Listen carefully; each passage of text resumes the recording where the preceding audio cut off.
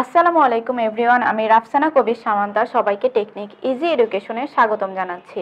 আজকে আলোচনা করব অষ্টম শ্রেণীর বিজ্ঞান বইয়ের চতুর্থ অধ্যায়ের সৃজনশীলগুলো নিয়ে।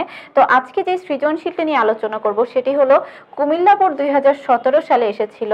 তো এখানে একটা উদ্দীপক দেওয়া আছে, সেই উদ্দীপকে লেখা আছে যে পুরবীদের বাড়িতে অনেকগুলো কুল গাছ থাকলেও কোনোটিতে ভালো মানের কুল ছিল না, ফলন ও কম ছিল। তাই সে ভালো ফলন পাওয়ার জন্য পাশের বাড়ির রানুদের ভালো জাতের কুল গাছকে নিজেদের গাছে অঙ্গজ প্রজনন প্রক্রিয়ায় প্রতিস্থাপন করে, এতে সে আশাতীত ফল পায়। তো এখান থেকে চারটা প্রশ্ন আছে, সেই প্রশ্নগুলো হলো: কতে বলা হয়েছে প্রজনন প্রধানত কত প্রকার, খতে টিউবার বলতে কি বোঝায়, গতে পুরবী কিভাবে উক্ত প্রক্রিয়াটি সংগঠিত করেছে ব্যাখ্যা করে, এবং ঘতে পুরবী উক্ত প্রক্রিয়াটি বেছে নেওয়ার যৌক্তিকতা বিশ্লেষণ করো। তো কতে জিজ্ঞেস করা হয়েছে যে প্রজনন প্রধানত কত প্রকার। আচ্ছা, প্রজনন জিনিসটা কি?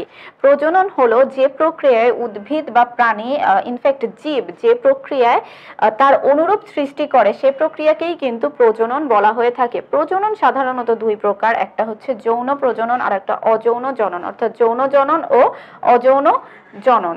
এটা ছিল হচ্ছে প্রজননের প্রকারভেদ। এরপরে খতে বলা হয়েছে যে টিউবার বলতে কি বোঝাও। এখানে যে টিউবারের কথা বলা হয়েছে এটা কিন্তু একটা অযৌন জননের যে অঙ্গজ জননের যে ভাগটা আছে সেটার একটা ভাগ টিউবার। তো টিউবার জিনিসটা কি? কিছু কিছু উদ্ভিদে মাটির নিচের যে শাখার অগ্রভাগ থাকে সেটা কি করে, খাদ্য সঞ্চয়ের ফলে স্ফীত হয়, অর্থাৎ আকারে বড় হয়, যেটা পরবর্তীতে কন্দের সৃষ্টি করে। এই জিনিসটাকেই কিন্তু টিউবার বলা হয়ে থাকে। কি করে দেখো, মাটির নিচে শাখার অগ্রভাগ খাদ্য সঞ্চয়ের ফলে স্ফীত হয়, অর্থাৎ আকারে বড় হয়ে যায় এবং কন্দের সৃষ্টি করে।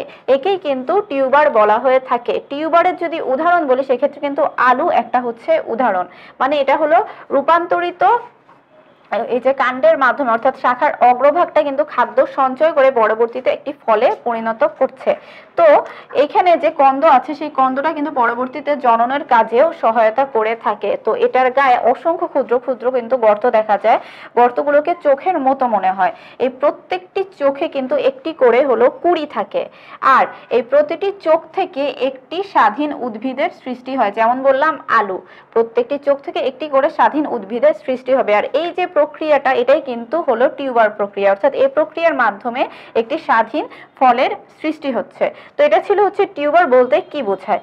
এরপরে গতে বলা হয়েছে পুরবী কিভাবে উক্ত প্রক্রিয়াটি সংগঠিত করেছে সেটা হচ্ছে ব্যাখ্যা করো। কোন প্রক্রিয়া? খেয়াল করো যে তাদের যেহেতু কোনো ভালো মানের কুল ছিল না, অর্থাৎ ফলন ভালো ছিল না কুল গাছের, তখন সে পাশের বাড়ির হলো রানুদের যে ভালো জাতের কুল গাছ আছে সেটা কি করেছে, নিজেদের গাছে অঙ্গজ প্রজনন প্রক্রিয়ায় প্রতিস্থাপন করেছে। তো এই যে প্রক্রিয়াটি আমরা আগেই বললাম যে অনেক ধরনের কিন্তু জনন রয়েছে, তো সেটার ভিতরে কিন্তু কৃত্রিম অঙ্গজ জনন একটি হলো ভাগ, অর্থাৎ কৃত্রিম ভাবে অঙ্গজ জনন প্রক্রিয়াটি সংগঠন করার যে প্রক্রিয়াটি। তো এখানে পুরবী যে প্রক্রিয়াটি অবলম্বন করেছে সেটার নাম কিন্তু কলম বা গ্রাফটিং। তো এই জিনিসটা কিভাবে হচ্ছে যে যদি কোনো একটা গাছে বা উদ্ভিদে যদি ফলের যে ফলনটা আছে সেটা ঠিক মতো না হয়, অর্থাৎ জাতটা যদি খুব একটা ভালো না হয়, তাহলেও কিন্তু কৃত্রিম ভাবে সেটার যে উৎপাদন আছে সেটা কিন্তু আরো বেশি হলো মানসম্মত করা যায় এবং ফলনও কিন্তু বাড়ানো যায়। কিভাবে? কলম প্রক্রিয়ার মাধ্যমে। তো এই প্রক্রিয়াটি করার জন্য পুরবীকে প্রথমে কি করতে হবে, যে গাছটিতে ফলন হচ্ছে ভালো হয় সেই গাছটার একটি সুস্থ সতেজ শাখা নির্বাচন করতে হবে। তারপরে উপযুক্ত স্থানে বাকল কিছুটা হচ্ছে কেটে নিতে হবে। কেটে নেওয়ার পরে ওই স্থানে কি করতে হবে, যে মাটি ও গোবরের একটা মিশ্রণ তৈরি করতে হবে। মিশ্রণটি তৈরি করে ওই স্থানে লাগিয়ে সেফালন টেপ বা পলিথিনের সাহায্যে হলো ভালোভাবে মুড়ে দিতে হবে ওই যে মাটি আর যে গোবরের যে মিশ্রণটা ছিল, যাতে করে পরবর্তীতে এই মাটি আর গোবরের যে মিশ্রণটা সেটা যেন খসে পড়ে না যায়, এবং নিয়মিত কিন্তু সেখানে পানি দিতে হবে। তো এই প্রক্রিয়াটি করতে থাকলে এক পর্যায়ে দেখা যাবে কি সেখান থেকে কিন্তু মূল গজাচ্ছে, অর্থাৎ একটা নতুন উদ্ভিদের সৃষ্টি হবে, তখন কি করতে হবে, সেই উদ্ভিদটা নিয়ে কিন্তু মাটিতে যদি রোপণ করা হয় তাহলে ওইটার ভিতরে সব বৈশিষ্ট্যগুলো কিন্তু তার মাতৃ উদ্ভিদের বৈশিষ্ট্যের কিন্তু সমান হবে। আর এই কলমটা যেটা করা হয়, এটা করা হয় সেই সময় যখন বীজের মাধ্যমে, সাধারণত বীজের মাধ্যমেই কিন্তু হলো গিয়ে মাতৃ উদ্ভিদ থেকে সন্তান উদ্ভিদের সৃষ্টি হয়ে থাকে। তো যদি বীজের মাধ্যমে যে উদ্ভিদগুলো সৃষ্টি হচ্ছে সেগুলোর বৈশিষ্ট্য যদি মাতৃ উদ্ভিদের সমান না হয়, অর্থাৎ নতুন উদ্ভিদগুলোতে যে ফলের মান বা ফলন মাতৃ উদ্ভিদের যদি সমান না হয়, তখন কিন্তু এই কলম প্রক্রিয়াটি করা হয় এবং এই প্রক্রিয়ায় কিন্তু ওই যে ফলনের মানটা আছে সেটা কিন্তু অনেক বেশি হারে বাড়ানো যায়। তো এইটা ছিল যে পূরবী যে প্রক্রিয়াটি ব্যবহার করেছিল সেই প্রক্রিয়াটির বর্ণনা। এরপরে ঘতে বলা হয়েছে যে পূরবী উক্ত প্রক্রিয়াটি বেছে নেওয়ার যৌক্তিকতা বিশ্লেষণ করো। কোন প্রক্রিয়া ছিল, যে কৃত্রিম অঙ্গজ জনন প্রক্রিয়া। এখন অনেক ক্ষেত্রে দেখা যায় কি যে কোনো একটি গাছ রোপণ করলে সেখানে ফলের যে পরিমাণ আকারে আশা করা হয় যে ফলন হবে বা ফলের যে মানটা সেটা কিন্তু যথেষ্ট মানসম্মত হয় না।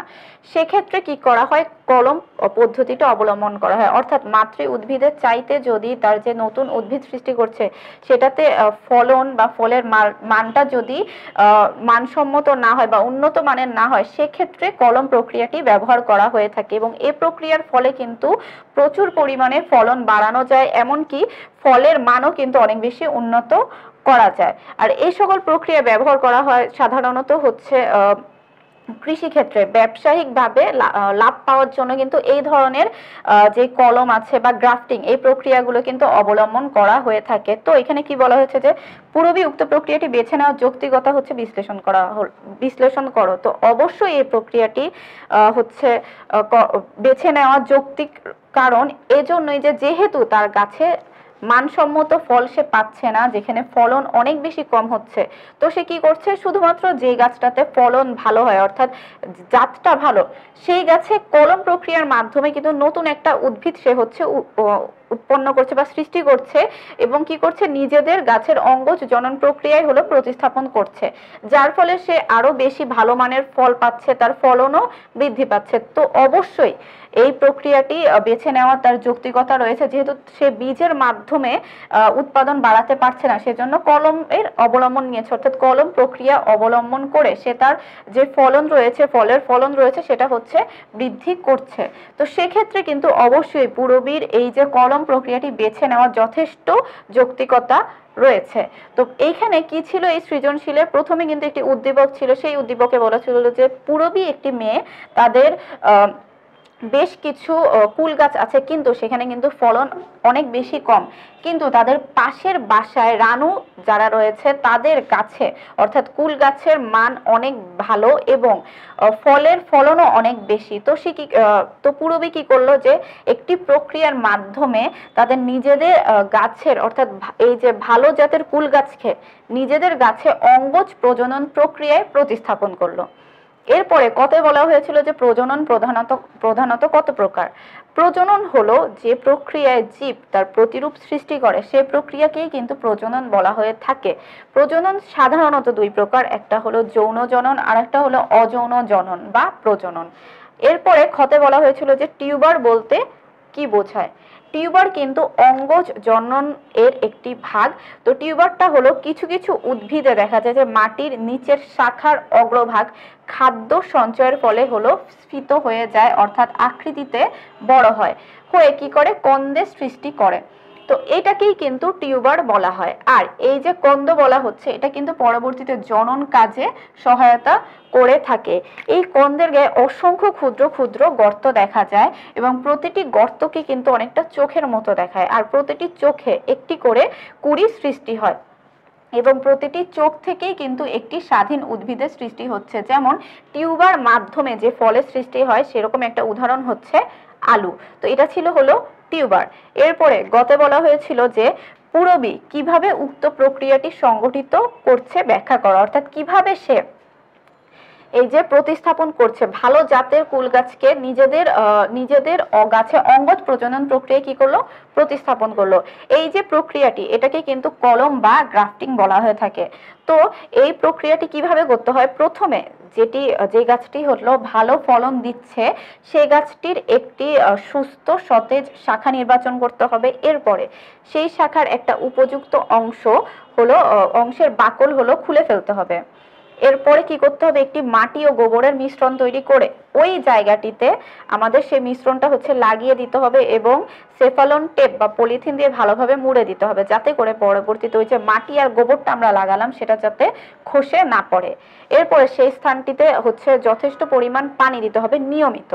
দেওয়ার পরে কয়েকদিন পর দেখা যাবে সেখান থেকে মূলের সৃষ্টি হয়েছে। তখন কি করতে হবে, মূল সহ যে উদ্ভিদটা ওখানে সৃষ্টি হচ্ছে সেটাকে কেটে একটা ভালো জায়গায় রোপণ করতে হবে, অর্থাৎ মাতৃ উদ্ভিদ থেকে ওই অংশটা কেটে আলাদাভাবে রোপণ করতে হবে এবং সেখান থেকে কিন্তু নতুন একটি গাছ পাওয়া যাবে, যেটার বৈশিষ্ট্য আশা করা হয়ে থাকে যে মাতৃ উদ্ভিদের যে সকল বৈশিষ্ট্য আছে সেটার সাথে সামঞ্জস্যপূর্ণ এবং যথেষ্ট মিল থাকবে।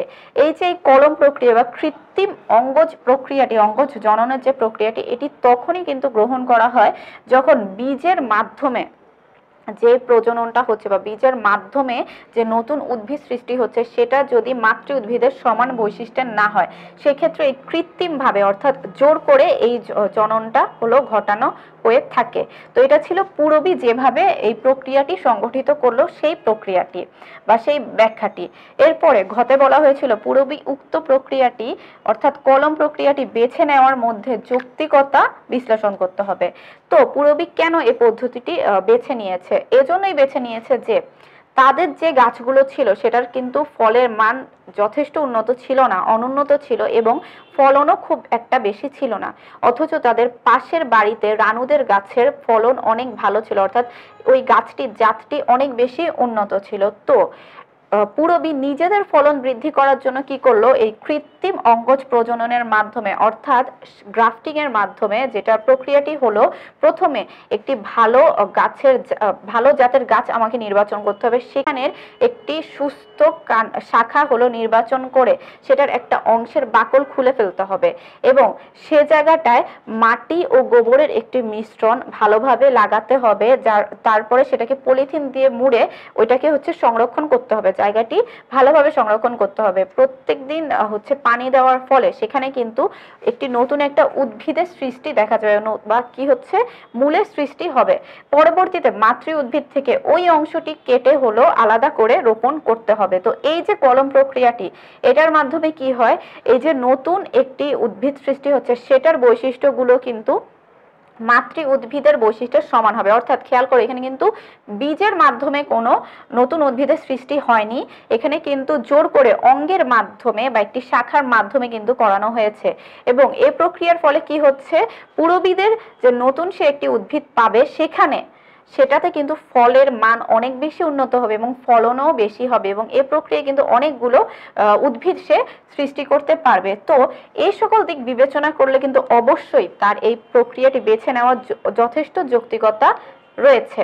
তো পূরবী কি করেছে, কলম প্রক্রিয়া অর্থাৎ কৃত্রিম অঙ্গজ প্রজননের কিন্তু সাহায্য নিয়েছে তাদের কুল গাছের ফলন বৃদ্ধির জন্য এবং ফলের মানও উন্নত করার জন্য। সেই জন্য তার এই প্রক্রিয়াটি বেছে নেওয়ার পিছনে যথেষ্ট যৌক্তিকতা রয়েছে। তো এই ছিল আজকের আলোচনা। পরবর্তী পর্বে আমি অন্য একটি প্রশ্ন নিয়ে আলোচনা করব। ততদিন সবাই ভালো থাকবে, সুস্থ থাকবে। আল্লাহ হাফেজ।